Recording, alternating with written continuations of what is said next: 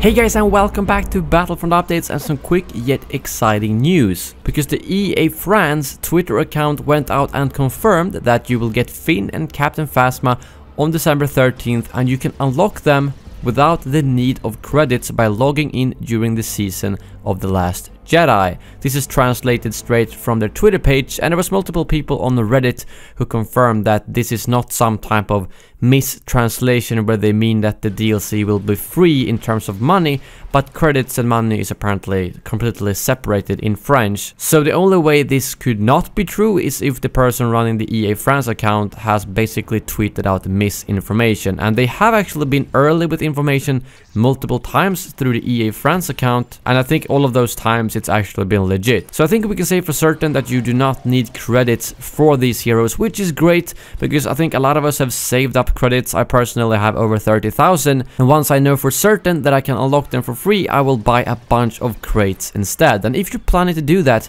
I can recommend you to wait to the 13th, because if you buy hero crates, for instance, those will then contain cards for Finn and Phasma, but if you buy them now, they will obviously not contain cards for Finn and Phasma. So if you want cards for the new heroes, save the credits anyways and buy the crates when you've actually unlocked Finn and Phasma on the 13th. But that is all for now. Thank you very much for watching, and as always, may the Force be with you.